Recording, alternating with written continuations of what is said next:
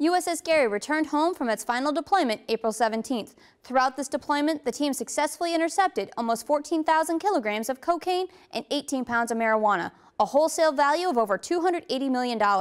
Gary served for over 30 years and will soon make preparations for decommissioning.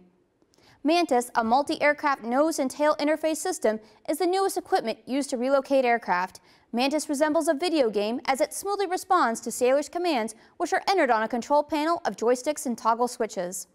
The 2015 Department of Defense Warrior Games are headed to Quantico, Virginia this June, and 40 wounded sailors have been selected to represent the Navy.